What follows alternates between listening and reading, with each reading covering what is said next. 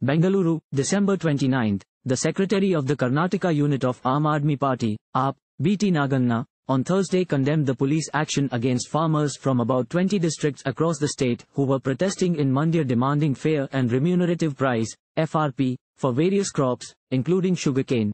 Addressing a press conference at the AAP office here, Naganna said, "The farmers have been protesting for the last 52 days, but the state government has not paid any heed to their demands. With Union Home Minister Amit Shah visiting the state government is trying to shun the agitation to avoid embarrassment. The government has now resorted to punishing the agitators by employing brute police force to suppress them. The police have indulged in committing atrocities by removing the agitators' tents and arresting them.